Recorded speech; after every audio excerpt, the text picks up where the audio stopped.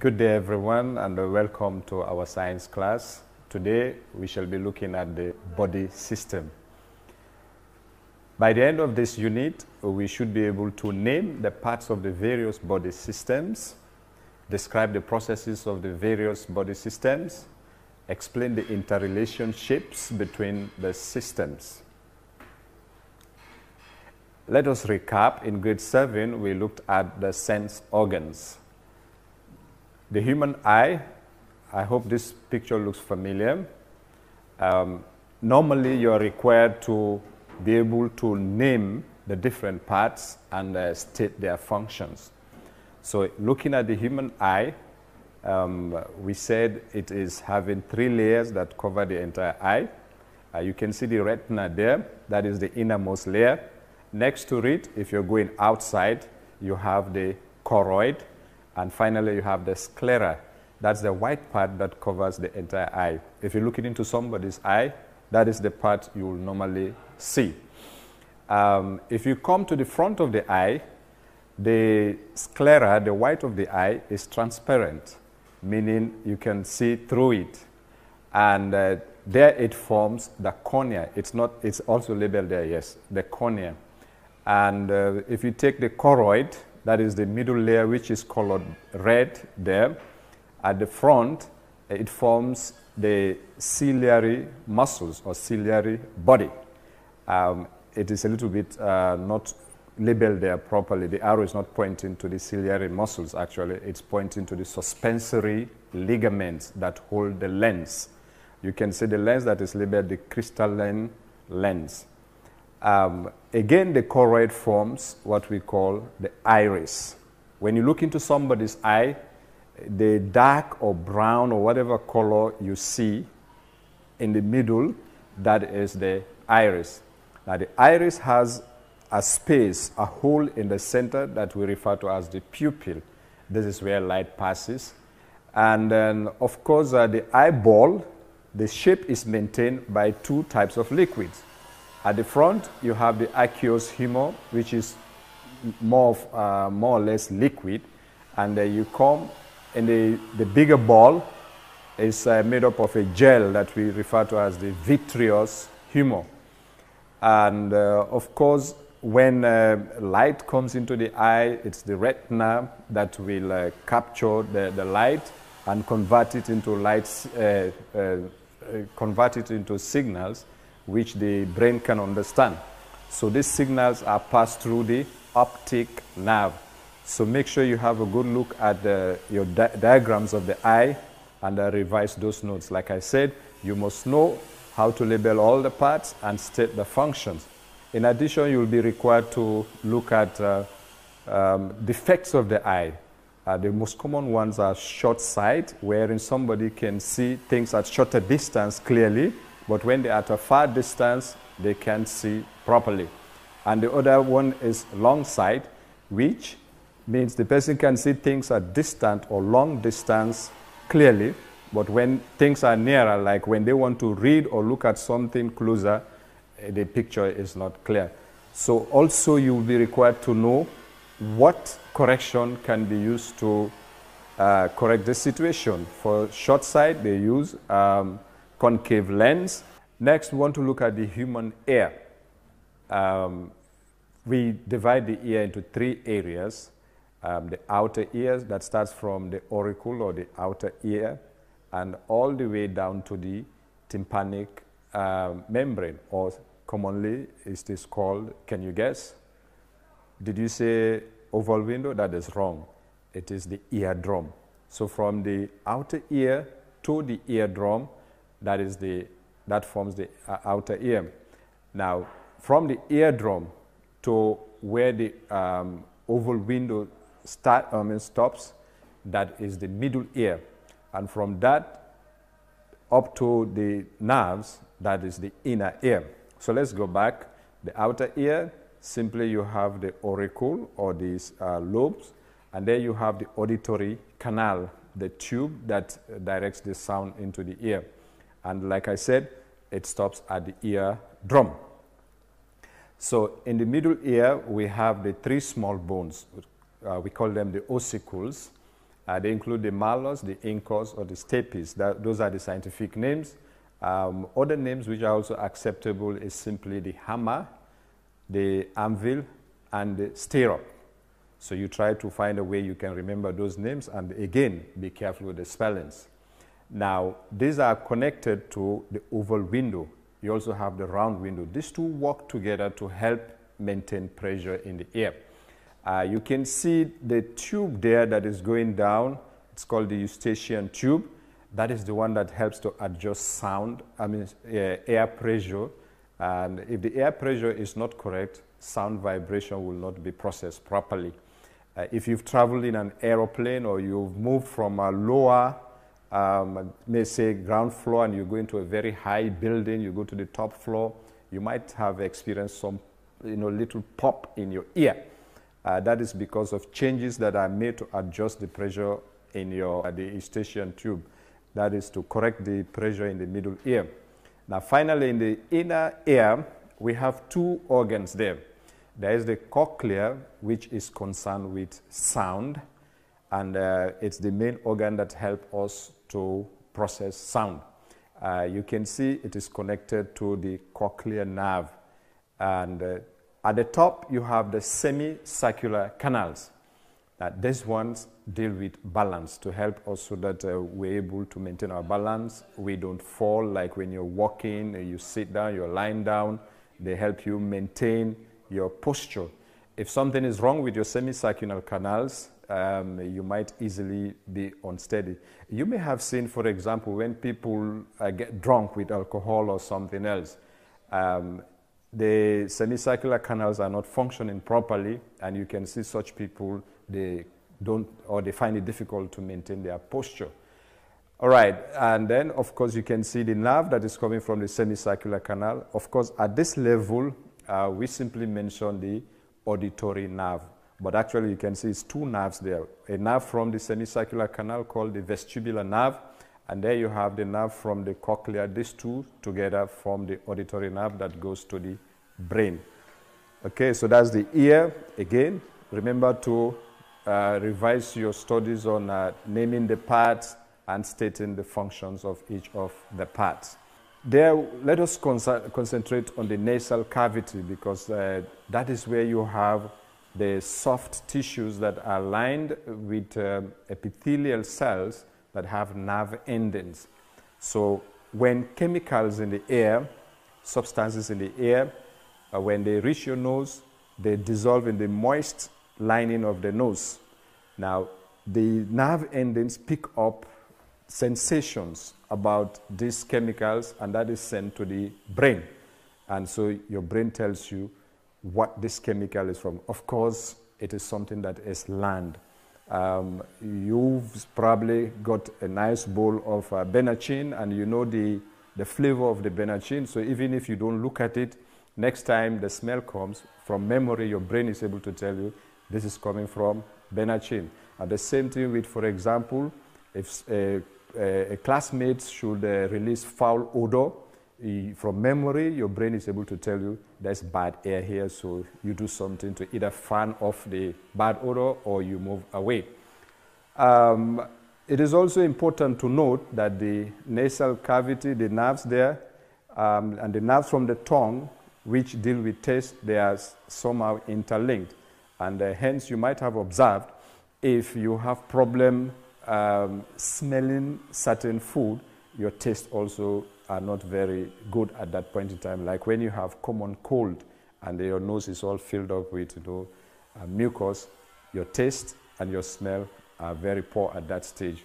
So with the human, with the nose, or the nostril rather, what we need to concentrate on is that they help us detect sensation for smell. Next is the human tongue. The tongue is having little, bumps. If you look at it closely, you see lots of little bumps. And if this is viewed in the microscope, you have what we call the taste buds. Now, these are so designed. If you look at the top right corner, you can see how you have some tissues, and then they are linked up with the nerves. These are the nerves that will take the sensation up to your brain. So when substances land on your tongue, they dissolve in the moisture that is on your tongue, that is the saliva that is there, and then these nerves will pick up the sensation and is taken to the brain. So like I mentioned, this nerve is also connected to the nerves that come from the nostril or from the nose. So like I mentioned earlier, if there is a problem with your nostril, like common cold, your sound and your taste and your smell might be affected. Now the tongue, these taste buds are on every part of the tongue, and they can taste every type of taste. We concentrate on 4 main tastes: sweet, salty, sour, and bitter. Now you can see we've given different colors on the tongue there, and this is to help us understand that the tip of the tongue is far more sensitive to sweet things, sweet and sugary things. And then towards the side, they are sensitive to salty things. If you go to the back side, a little bit to the back, but not exactly, somewhere in the center, those ones are sensitive to sour things. And at the very back, you have more buds that are very sensitive to bitter. But don't forget, every part of the tongue can taste any type of taste. Finally, we want to look at the human skin. Now, again, remember, you should learn to draw name the parts. At this level, usually they will bring the diagram for you. So your part is to make sure you understand the parts. You should be able to name the parts and state their function. So first of all, we describe the human skin as being made up of 3 parts: the epidermis, the dermis, and the fat layer, often called subcutaneous tissue. So let's go to the dermis, the epidermis. There you have the dead cells. That's the part you see when you look at your skin. And just below it, you have the melanocyte, or the area containing melanin. That is what gives the skin its color. And if you go a little bit down, then we meet the dermis. And there you have the nerve endings. You have the sweat gland that process sweat. When the blood comes to that area, wastes are removed, extra water is also removed, and this is sent through the sweat duct out of your skin. And if you also look a little bit towards the center, you have the hair follicle. It's like a tube. Inside this tube, you have the hair growing out of it. And at the left side of the follicle, you can see the sebaceous gland. It is also known as the oil gland. That release oil that makes the hair very soft. If the oil is lacking, your hair becomes dry and it can easily break. You also have the hair erector muscle on the right of the follicle. Now this is the muscle that helps the hair to stand or to relax. In hot conditions, you need the hair to relax so that whatever heat your body is producing can easily escape. But in cold conditions, the hair will stand erect. So that way, air is trapped, and that will help to insulate, to keep your body warm. And down, we have this fat layer. It's made up of a lot of fat cells that helps to make your skin, provide something like a cushion, so that when you bump into things, it reduces the pain you feel. And of course, the fat also helps to insulate the body, keep the body warm so you don't lose heat, because heat is very expensive for the body to make. That's where you begin to find a lot of the nerve endings. So you will notice that it's not everything you feel, but of course, there are some things like pressure or pain or heat that you can feel. There are lots of nerves which are not shown there that help you to detect those sensations. So those are very important, and so you need to, again, label the parts and state the functions of the skin. Let's go to grade 8. In grade 8, we looked at some organs of the human body. Again, let us recap. There are some essential terms there. Anatomy, which deals with the structure of the body. Physiology deals with the functions of the body. Cellular organization describes the way the body is made up of cells that are grouped or organized into tissue, the tissue into organ, the organ into organ system, and the organ system to the organism. We missed an arrow there, so it should be cell, tissue, organ, organ system. There should be an arrow between organ system and organism. So here is a typical example. You have, if you take it from the right, you have the human as an organism made up of many, many systems. There is the nervous system. You can see the brain there. There is the circulatory system, the heart, and then there is the respiratory system, the lungs there, and then the digestive system, which I want you to look at. So go to the left, you can see the digestive system, and you have many organ systems there. The digestive system is an organ system.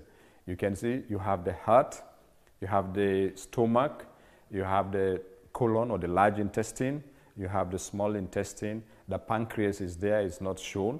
So that's an organ system. Now this organ system, you can see, is made up of many organs. We've taken one out, the small intestine, all right? And the small intestine, in turn, is made up of tissues. So again, you can see an example of the tissue shown there is a group of cells that are working together. So we have epithelial cells from the intestine that form that tissue. So the epithelial cells, of course, they line. You find them in the inside of the small intestine. So that's a typical example of organization of cells in the organism. You start from cell on the left. If you look from the left, you have from the cell to the tissue to the organ to organ system, and finally you have the organism. Let's look at the human body, and we have various organs there. This picture helps you to see the different positions of the organ, which is very important. You need that. You need to know, for example, the position of the heart, the position of the lungs, the position of the liver, the position of the stomach. You can see the kidneys, not showing clearly, but you can see that they are at the back. You can see the tubes coming from the kidney going down to the bladder, all right? And we can also see the two major blood vessels, the vena cava and the aorta, running at the back. So if you come to the top, you can see the trachea and then other things that are attached there. So this is a general view of the human body system. So like I mentioned, you need to know their locations, and like sometimes somebody will be pointing to the left and say, here is my liver, which is very wrong. Where is your liver? You can see your liver is on the right. It's your stomach that is on the left. Of course, we all know where our stomach is because we can feel it. If you drink, for example, a lot of water and shake your body, you can feel the water shaking. But if you ask somebody where are the kidneys, they probably may not know that, except you have to, if you look at the picture, you can see they are at the back and just about the point where you have your waist. So you need to know the positions of all these organs. So one of the organs we mentioned is the heart. At grade 8 level, you're required to know this organ, its position, like I mentioned, and you should be able to label the parts. So let's take a quick look at it. As you can see, it's divided into 4 areas. Okay, at the bottom, you can see the left and right ventricle. And if you go to the top, you have the right and the left atrium. And connected to the heart, let's look at it. You have the vena cava on the left. You have one big tube coming from the top that comes from the head and the neck, or the upper parts of the body. And there you have another tube that is coming from the lower parts of the body. So all of this pour into the right atrium. Next, if you look, you can see coming from the right ventricle, you have the pulmonary artery. And you can see when it goes up, it divides into left and right, so that one goes to the right lung and one goes to the left lung. And also, if you look, you can see the aorta. That one that is forming something like an arch, okay? Now, you can see branches going up to supply the upper parts of the body, and then the main branch, it's coming down. And also, we can see the pulmonary vein. Again, you have left and the right. Now, when you're looking at the screen, what you're looking at is, you have to look at it this way. Where my left is pointing, that is the right of the diagram. And where my right is pointing, that is the left of the diagram. And it's easier for you to understand it that way. There are valves. Valves help to control the flow of blood. They are like the traffic police. They make sure vehicles move only in one direction. If you want to come the other direction, you have to go up to a certain point, you go round and then come back. But you cannot be going where others are coming. So the valves ensure that blood flows only in one direction. To make it simple, we say they control the back flow of blood. That means they don't allow blood to flow back. It goes only forward. So between the right atrium and the right ventricle, you have the tricuspid valve. And between the left atrium and the left ventricle, you have the bicuspid valve, also known as the mitral valve. And then leading from the pulmonary artery and leading from the aorta, you have what we call the semilunar valve, which in turn are given individual names. That for the aorta is called the aortic nerve, and that for the pulmonary artery is the pulmonary valve. So that's a brief summary of the heart as an organ. Again, remember to know the names of the parts and their functions. Next, we want to see how much we remember from our study of the heart. So let us take it from on the screen. We're trying to start from the right side of the diagram, which, if I'm pointing, is this end. Remember, I told you my left is pointing to the right. So you have there something to guide you. You see R and then space, V space at the bottom. So what do you think is the right, what's the right name for that area? Okay, if you said the right ventricle, you are correct. Now let's go to the left side of the diagram, which again corresponds to my right. So you can see L and V. So yes, it's easy to guess. That will be the left ventricle. Let's go to the right of the diagram, which corresponds to my left. At the top, you have RA. So that represents the right atrium.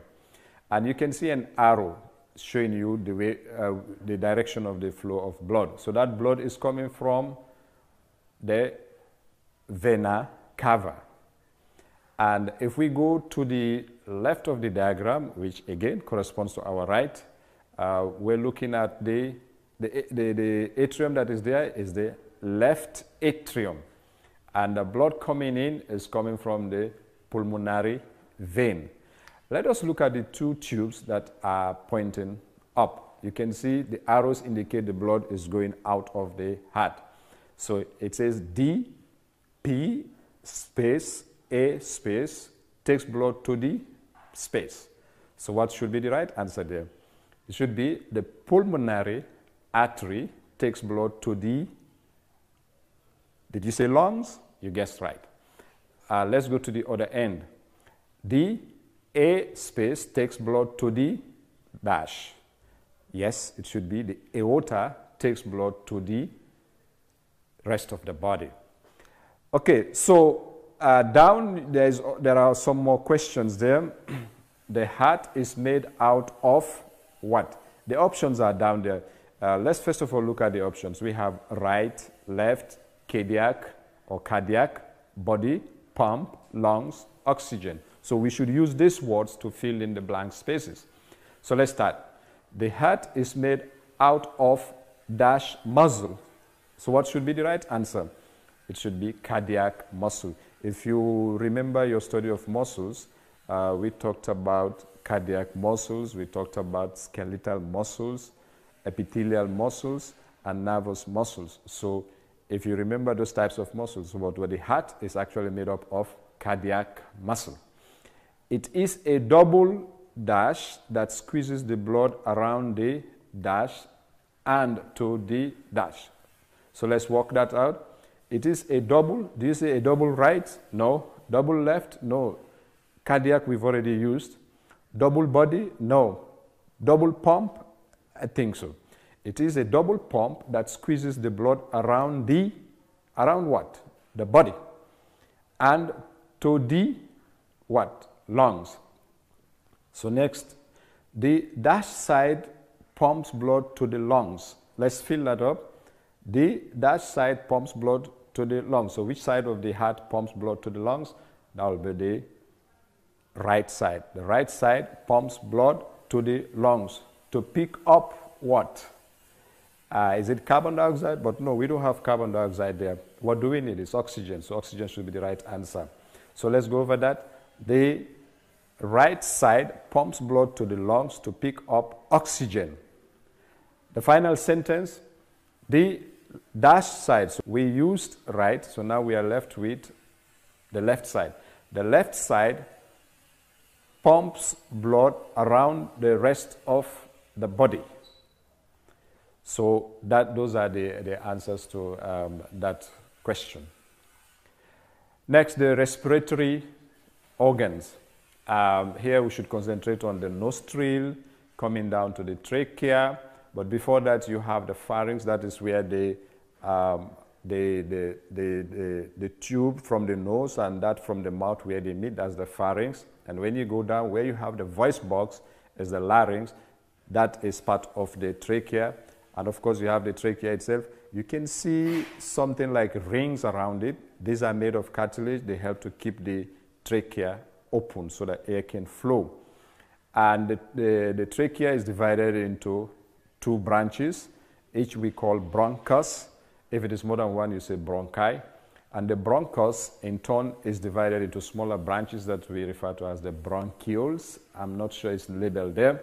And they keep on dividing until at the tip you have the alveoli, the air sacs. Okay? So also it's very important to note that part of the respiratory system, you have the diaphragm and the ribs. But here we're looking at the organs. So you must be able to identify the lungs as an organ and, of course, label them. So quick test again on the respiratory system. Let's look at the first line. That is pointing to, did you say the mouth? That would be wrong. It's the nostril. Next, you come down to the pharynx. And then you have, like we said, the larynx or the voice box. And then the trachea. Next is the bronchus. The next line is pointing to the lung. Since we're looking at two lungs, so this will be the left lung. And down we can see the next line is pointing to the bronchiole. And the final one, second to last, is pointing to the alveoli, if it is pointing to many. If it is one, it will be the alveolus. And at the bottom, we have the diaphragm. These are the different parts of the respiratory system. If you got all of them right, congratulations. So the other organs we want to look at are the liver, which is on the left on your screen. And you can see attached to the liver is the gallbladder. The liver, in this instance, the main function there is to produce bile, which is very important in digestion. And this bile is stored in the gallbladder. And when it is needed, you can see it flows down a tube that is called the bile duct, and then it joins the intestine. On the right, you have, on the right of the screen, you have the stomach, and of course, just at the beginning of the end of the stomach, you have the duodenum, which is the start of the intestine. So that's what the liver looks like, in case it comes in your question, so you know you have what to label them. Next is to look at organs of the urinary system. We can see the kidneys. There are two of them. Remember, when you see diagram, what appears on the left of your screen is actually the right side, and what appears on the right of your screen is the left side of that body. So we have the two kidneys, and from the kidneys you have the ureter coming down to the bladder. Now these are the ones that form the urinary system. Don't confuse the urinary system with the excretory system, because then you have three other organs that are involved in excretion. Very important. And don't forget also the blood vessels. We already mentioned them. You can see the branch that is coming from the aorta, and then you can see the branch that is going towards the vena cava. So these are very important. Their positions, sometimes they are not colored. So, but if you know, when you look at them in the diagram, you will notice that the aorta is always, from the diagram, is on the this side of the diagram, which is actually the left of the body. And then you have the vena cava, which is on the left of the diagram, but it actually corresponds to the right of the body. And if we go to down, you have the bladder, and then the tube that goes out of the bladder, or rather that takes urine, because the bladder is there to store urine. The tube that takes the urine out of the bladder is the urethra. Don't confuse the urethra with the ureter. You can check the spelling. Ureter, you can see the spelling, U-R-E-T-E-R. Urethra, U-R-E-T-H-R-A. They have different functions. The ureter takes urine from the kidney to the bladder. Urethra takes urine from the bladder to the outside of the body. The kidney itself, when you look at it in detail, you can see from the picture there, we have a branch coming from the aorta that forms the renal artery, and a branch that goes to the vena cava that forms the renal vein. And we can see the tube that takes urine from the kidney, which we mentioned, the ureter. And if we look at the kidney itself, we normally say it is made up of three distinct areas. You have the outer cortex, and then you have the medulla in the center, and where you have the blood vessels and the ureter connected, that is the pelvis. So this is the kidney as an organ. So now let's test on the urinary system. Now remember, we said the left side of the screen corresponds to the right of the body. So the first label, starting from the top, should be, you guessed right, that should be the right kidney. And let's go down. Now remember the two blood vessels. I told you, if you remember the positions, that the first one we should label, it's actually on the right side, so that will be the vena cava. And the next one is on the left side of the body, which corresponds to our right. That would be the aorta. And the next line is actually pointing to the ureter. Next is the bladder. And remember what we said, what you see just where the bladder ends is the sphincter muscle. These are special muscles that help to control the flow of urine, so that urine doesn't just come and pass all the time. If they are working well, you are able to keep the urine for a long time, which is not advised. It's wrong. Whenever you feel like you want to urinate, go and release it, because you're putting these muscles to work.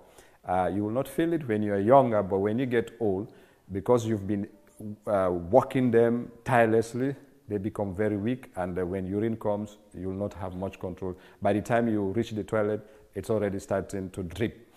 The last one there is the urethra. That is the one that takes the urine outside the body. Next organ we want to look at is the human brain. Here we want to concentrate on the cerebrum. That is the big part of the brain, which does a lot of work, but most importantly, it is our bank, or our memory. This is where we keep a lot of things, and this is what we use when we want to think. As I'm communicating to you, I'm using largely that part, and you listening, you're also using that to retrieve the information and keep it there. Another important area I want us to look at is the yellow part, the cerebellum. It's very important because it is the one that helps to control our motor muscles. If you're walking, running, jumping, lying down, whatever, it plays a very important part in controlling your muscles. The brain stem is made up of the pons and the medulla. This play a very important part in things we are not conscious of, but they're very vital for us to stay alive. Your heart beating, your lungs helping you to breathe. You need to do some other things, like digestion, things moving around your body and so on. All those quiet things are controlled by that area. Next, let us look at the hypothalamus, another very important area of the brain that helps you in things like, desire. You're feeling hungry, you're feeling thirsty, things you want and this and that. It's the one that is helping you to control those areas. And the most important for me is the pituitary gland, because it's the one that controls even some other parts of the brain and of course the rest of the body by means of special chemicals that are called hormones. It releases these hormones, and these hormones in turn trigger hormones from other parts of the body, and this is what controls how we grow, how we do things, and a lot more things. But again, looking at the human brain as an organ, most important, look at the cerebrum. It controls thinking and memory. Cerebellum controls motor action. The brain stem controls unconscious things we do like breathing and so on. The pituitary controls the rest of the body with hormones and so on. The hypothalamus helps us with our desires. You're feeling hot, you're feeling cold, temperature, and all these things. Hypothalamus, thanks to it. So, muscular organs or system. Here we can see what muscles, good muscles, actually look like. Here we want you to concentrate on two muscles here. We have the biceps. If you make a fist, this bump here is actually your bicep muscles. And at the back, you actually have another set of muscles that we call the triceps. They work together. So if you want to lift something, the biceps will contract, they become fat and short, and the others will relax. But if you want to put your hand down, then the opposite happens. The ones at the back will contract, and the ones at the front will relax. So you also need to look at the connections there. You have an area where the muscles are connected to the upper part of the body by means of special tough tissues that we call tendon. You may have observed this when you are eating some kind of, when you're giving meat. In some instances, some meat, you have something like plastic, very tough. Those are tendons. They help to connect the muscles to the bones. And of course, you need to know the bones, but when we get there, we look at them. Something very important, if you look at the picture on the right, is the names of the points of connection for the muscles. Where the muscle is connected to the part that doesn't move a lot, like up here, we describe as the origin of the muscle. And the one that is connected to the part that moves a lot, that's the insertion. So next, we want to look at the reproductive system. So on the screen, you have the male reproductive system comprising of, importantly, we have the testes. This is like a factory that makes sperm cells. And on the testes, you have the epididymis, which is the store. When you make things, you need to store them. And that is where they are stored until but while they are being stored, they are also, like upgraded so they become very effective. And then you have the tube that takes the sperm when you need to take them out. So that tube is called the vas deferens, or sometimes simply we say sperm duct. In science, a duct is a tube. Now, if we go up, we follow the sperm duct or the vas deferens, you can see we have the prostate gland, so the tubes, connect there. You also have the seminal vesicle, and then just a little bit below, you have the Cowper's gland. All of this produce some liquids that help in providing a medium for the sperm cells to move and also to protect them. So all this mixture of the liquids and the sperm cell, we refer to them as semen, S-E-M-E-N. This is what is taken out when a boy or a man releases, and that the process is called ejaculate or ejaculation. The penis is there, is not well, is faintly shown, the penis, and then of course the scrotum is there enclosing the testis. And if you look at the picture on the far left, you can see the position of the male reproductive organ. We come to the female reproductive organ. Again, if you look at the far right, you can see the position of the female reproductive organ. And if you go next to it, you can now see the different parts. Most important is the uterus, commonly called the womb. This is where the baby develops. And let's look at the sides of the uterus. You can see branches there. These are also tubes. They're called the fallopian tube. Another name for it is the oviduct. Now, at the end of the fallopian tube, you have something like funnel-shaped structures which are closely linked to the ovary. The ovary, like the testes in the male, is a factory that makes eggs. Now, when the eggs are made, they drop into the funnel there, funnel-like structure of the fallopian tube.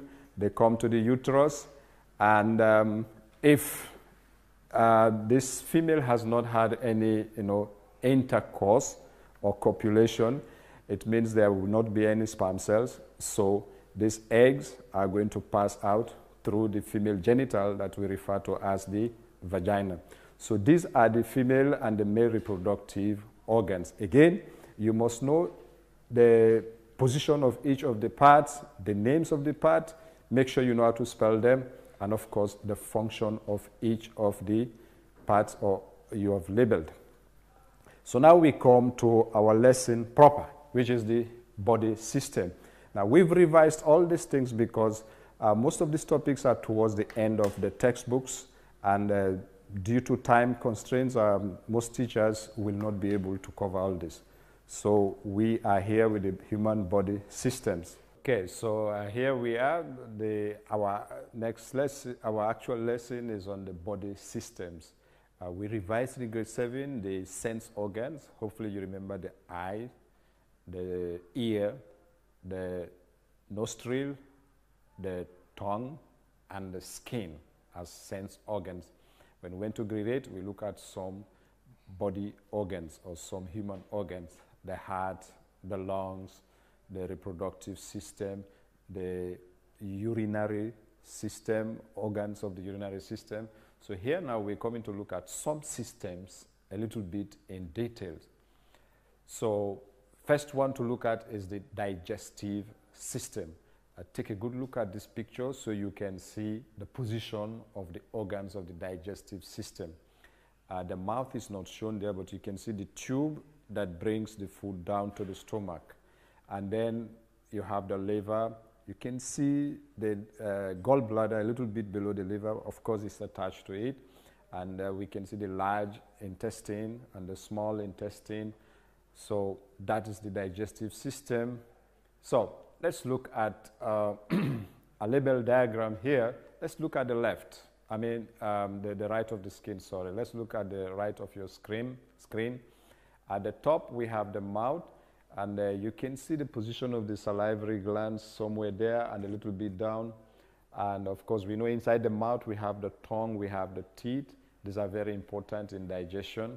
Then the tube we're talking about is the esophagus. This is the American spelling. The English or British spelling should be O-E-S-O-P-H-A-G-U-S, esophagus. The esophagus leads into the stomach. Now, the stomach continues to form that U-shaped or C-shaped, that is the duodenum. It's not labeled there.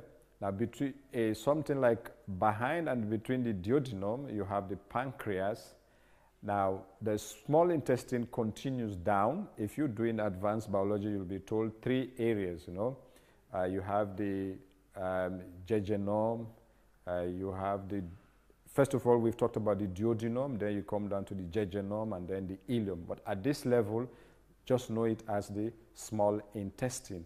But the duodenum, which is just after the stomach, is very important. Then that is connected to the large intestine. Now, where the small intestine connects to the large intestine, you have the appendix, very important part of the body, because for now, at this level, our bodies don't use it, and in some instances, complications can occur there. It can become disease, bacteria may infect it, and it can become very painful. If it is not removed, it becomes rotten and affect the rest of the intestine. So operations, minor operations actually have to be done to remove it, and then the patient goes away. So you have the large intestine, that is that bigger structure you are seeing that is going up, goes across, comes down, goes to the back of our body, and then finally ends out as the anus. So you have the large intestine. Let's look at the anus, down at the bottom. The anus, like we have at the bladder, the sphincter muscles that help to control the flow of urine. So is the anus that controls the flow of feces.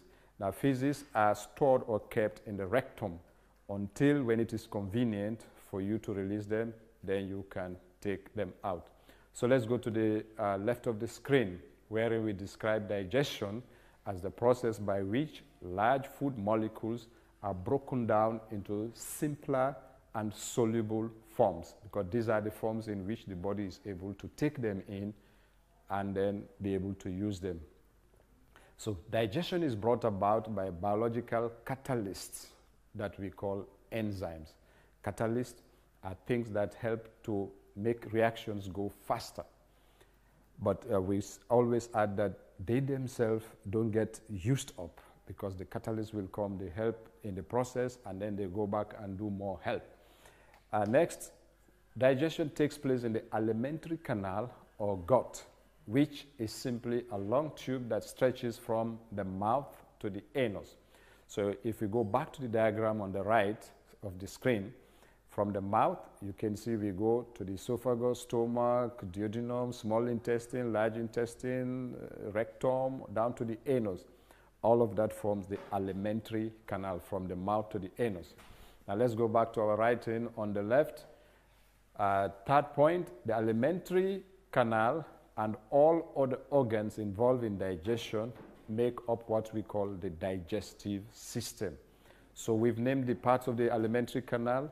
Now we look at the liver, of course, with the gallbladder, plus the pancreas. So all of this together with the alimentary canal, forms the digestive system. Digestion involves both physical digestion, like the chewing of the food, crushing, churning of the food. Churning is done in the stomach, wherein the stomach walls, mix and press on the food so that enzymes will be able to reach it. And it also involves chemical digestion, which is done by the action of enzymes. I already mentioned to you that enzymes are the biological catalysts that help in the process of digestion. The mouth, what happens in the mouth? Salivary glands, which we mentioned to earlier, will produce saliva, the spittle that we have in the mouth. It's very important because it softens and moistens the food. Now, the salivary glands, the saliva they produce also contains salivary amylase. This is an enzyme.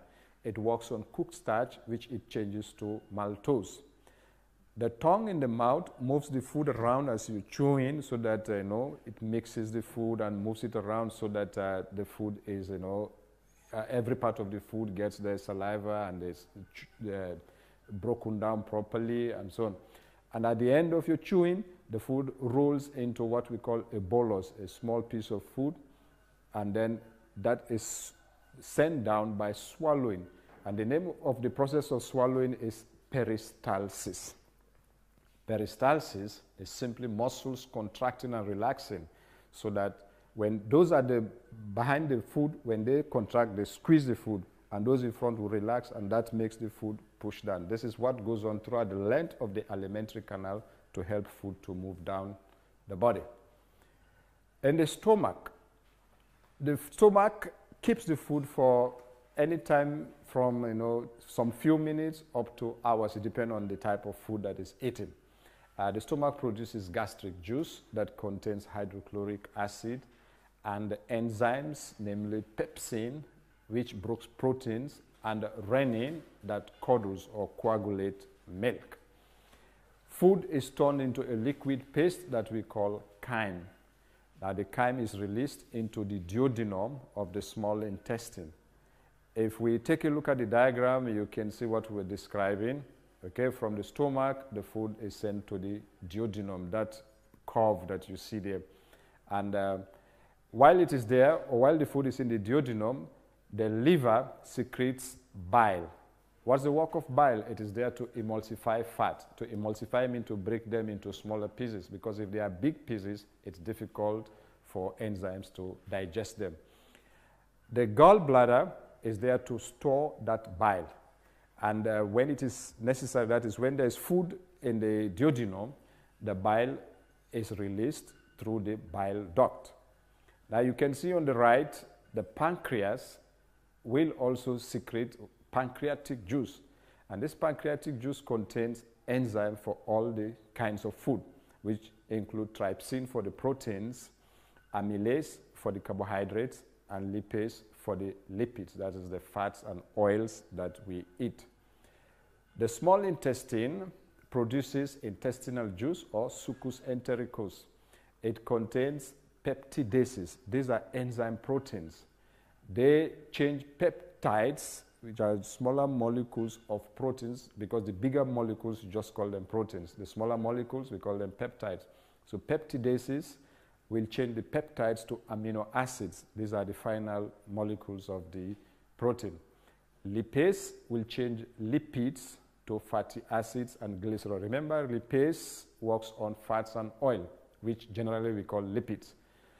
The carbohydrates, they include maltase, sucrase, lactase. Maltase changes maltose to glucose.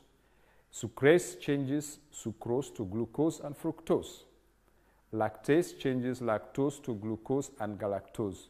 You might see some similarity in the sounds here, but watch the spelling. Maltase is the enzyme, the A, ACE, maltase is the enzyme, the O's, maltose, is the food molecule. This is made from cooked starch or starch, that is carbohydrate. So maltase changes maltose to glucose. Sucrase is to sucrose. Lactase is to lactose. This should be easier for you to remember. Finally, the large intestine absorbs water and minerals and forms feces.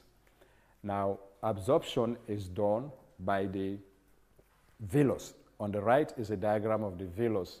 It is composed of very thin, epithelium or cells, and inside these cells you have the blood capillaries. You have the capillaries from the arteries, and then you also have capillaries joining up to form the veins. So these are there to absorb the products of proteins and carbohydrates. In the center you have the lacteal, that orange diagram you see in the middle. That is the one that absorbs the products of fats and oil, or the lipids that are broken down to fatty acids and glycerol. So here you can see in the small intestine on the left, this is what the inside looks like. And when they cut a small piece, on the right you can see the different things that look like little fingers. These are the villi. One is villus.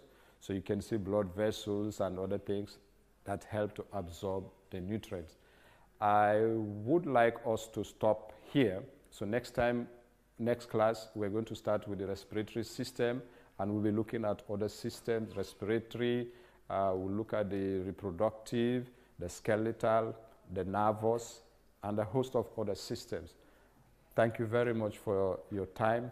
I hope you would review your lessons.